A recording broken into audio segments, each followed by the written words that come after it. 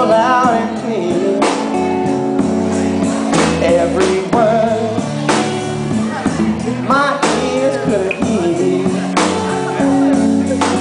and my heart was heavy, could not even move, just stood there like a silly fool.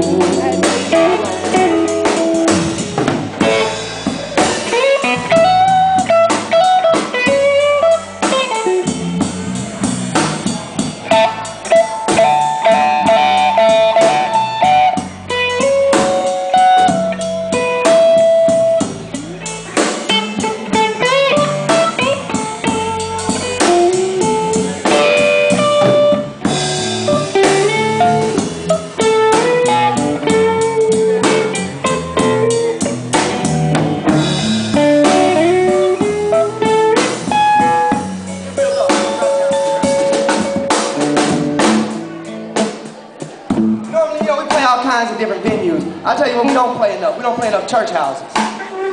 It's hard to make a living playing the bars at night and the church houses in the morning. But we're working our way back into that. But while we're here, I'm gonna do a little bit of preaching, just a little bit of preaching. I was raised around these blues guys and being a Jacksonian, you know what I'm saying? The blues been around me my whole life and all this R&B and gospel and just a rich musical tradition and culture that we're a part of.